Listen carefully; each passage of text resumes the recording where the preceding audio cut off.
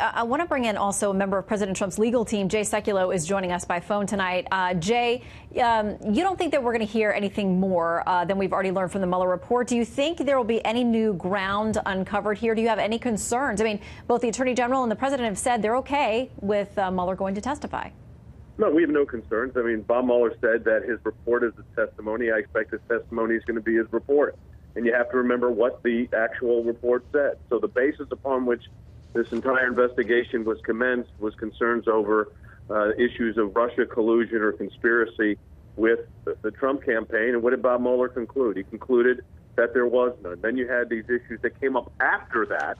After the answer to the question was no collusion, they then bring this obstruction inquiry with a theory of obstruction that the Department of Justice not only rejects, but says that based on the evidence viewed from the position that Bob Mueller's team put it forward, the Department of Justice concluded there was no obstructive intent.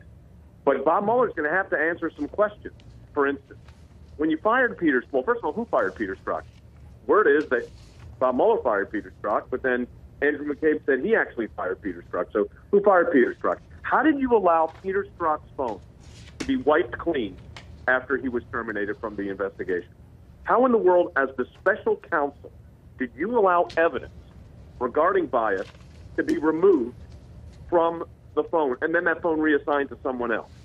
Then you've got the whole issue of conflicts of interest. So the irregularities of the investigation are going to come forward here. I'm sure people like the congressman are going to ask those. Those are legitimate questions. So Bob Mueller's going to have a lot to answer to. His report speaks for itself. As I think Professor Dershowitz has already said many times, much better than I would be able to say it, and that is Bob Mueller's team conflated or reversed the burden of proof issue, this idea that, if we were convinced the president didn't commit a crime, we would exonerate him. Well, prosecutors don't exonerate. And they made the statement in the report regarding obstruction that we're not saying the president committed a crime, but we're not exonerating him either. Well, that's not even their role. So I think there's going to be a lot to answer to. We're not concerned about Bob Mueller testifying. I think he's going to stick to his report, and he'll have questions he's going to have to answer regarding this investigation. Jay, I want to read you something from the House Speaker, Nancy Pelosi. She says she's glad the American people are going to get to hear directly from Robert Mueller. She adds this: our national security is being threatened, and the American people deserve answers. She makes reference, obviously, to Russia waging a sweeping and systemic attack on our elections. What about that point she makes with regard to national security? Well, I understand her point about national security, but what did Bob Mueller conclude in his report?